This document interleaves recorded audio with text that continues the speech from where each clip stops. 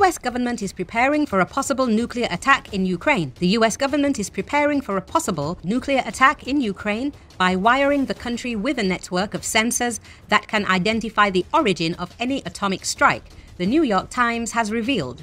The sensors can detect radiation from either a dirty bomb or a nuclear weapon, the outlet said, citing Washington's National Nuclear Security Administration.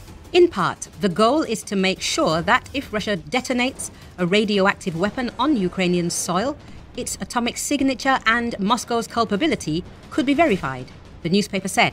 The network of radiation sensors is being deployed throughout the region and would be able to characterize the size, location, and effects of any nuclear explosion.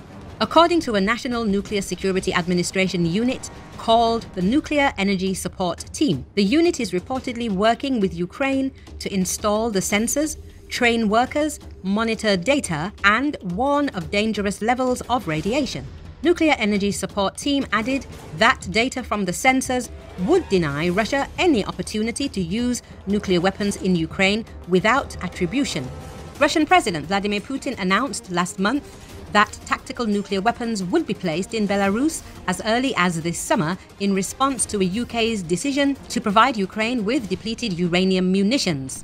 He has denied having any intention of using nuclear weapons in Ukraine, but he has also pledged to use all means available to protect Russia.